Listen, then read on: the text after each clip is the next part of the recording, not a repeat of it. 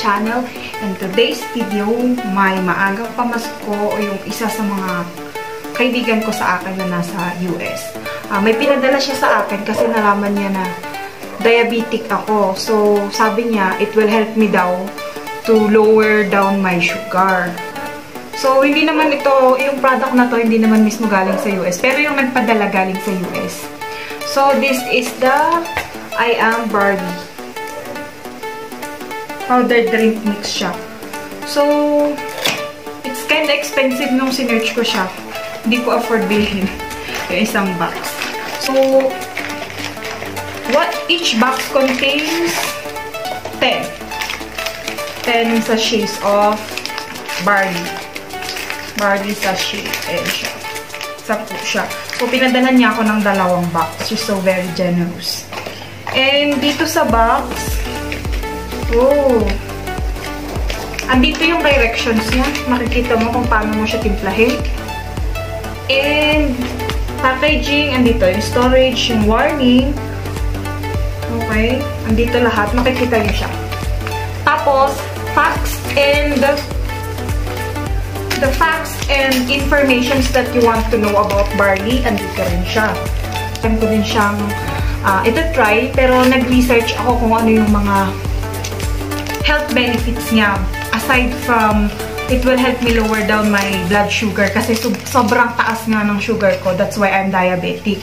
So, ito nga sa box niya yung mga descriptions kung paano gawin. So, sabi niya, hot water. Medyo warm na siya. And na-research ko din, sinabi din sa akin ni Julian na amoy matcha.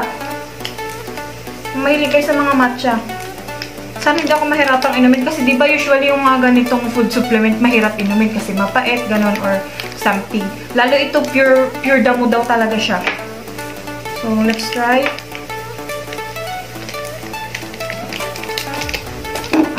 Kailangan talagang hot water yung pang ano mo.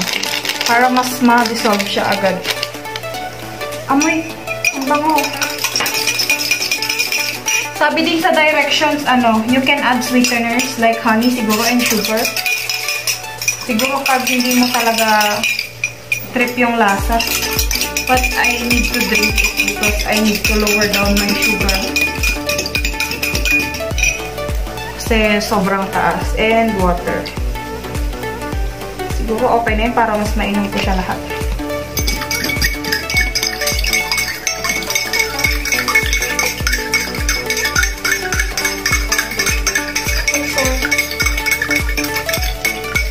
Ayan na. Green na green siya. So, sana kaya ko siyang inumin. Kasi yun nga, yung mga nabasa ko na lalo pag first time mo siyang inumin, it's not so good. Kasi pure damo talaga siya. As in, pure damo yung lasa. Well, parang yung tsaa din naman pag ininom mo. Diba? Pag walang sweetener, it's not so good. Taste time!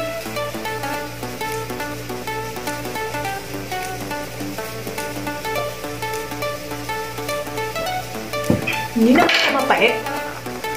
It's not so pait, pero para sa akin, hindi din kasi siya, kumbaga kung sarap ang hinahanap mo, hindi siya masarap. Pero hindi siya mapait. Hindi siya ganun kapait.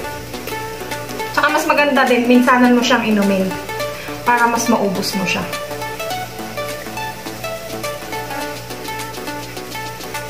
Tada! Excuse me.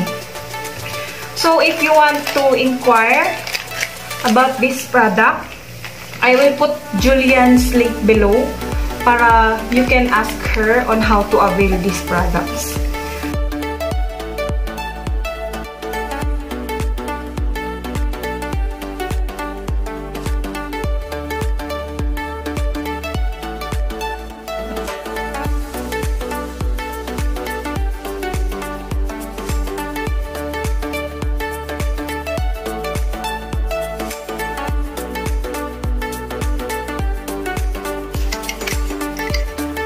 Mas hindi ko mararamdaman yung fight niya pag cold water nila.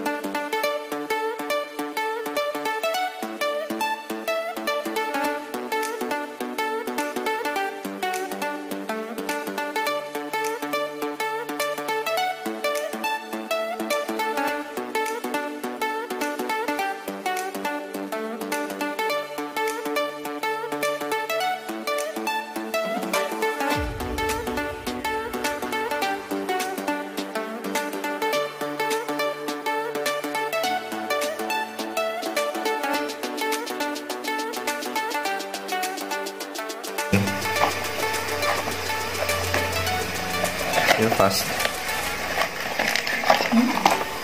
Alright.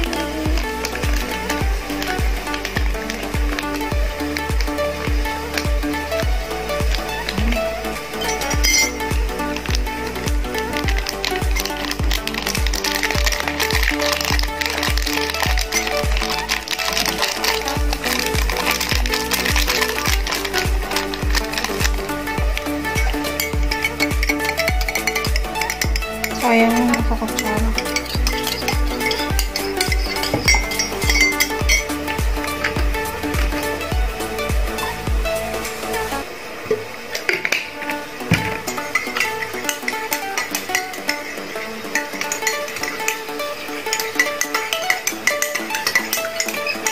I'm not putting sweetener na kasi kaya ko naman yung lasa niya. Matchang matcha. Matcha na walang tamis. Ganun.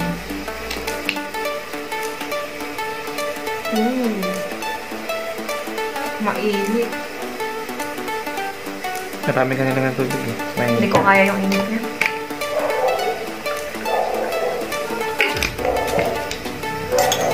Sabi siguro na nilagay mo tubig na mainit. Kaya. Mainit pa rin yan ah.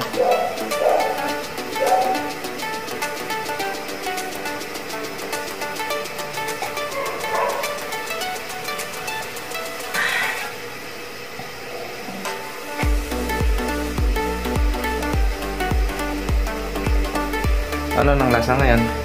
Ganun pa din. Ha? Pero hindi na kagaya nung una na ano. Na parang medyo mapait-pait talaga. May aftertaste na pait. Pero ngayon mas kaya ko na yung pait niya. Hindi naman siya totally mapait. Kaya lang wala kasi talaga siyang walang sweetness ba? Ganun. Para yung ex mo walang sweet? Wala na akong ex. Parang yung ex niya walang ka-sweet-sweet. Kaya kayo naghiwalay. Ganon. Pero ano, kayang-kaya ko yung ano niya. Lasa niya. Hindi na ako pwede mo daw lagyan ng sugar or sabi ni Julian, nilalagyan niya ng milk yung kanya. Pero ako, mas gusto ko yung pure.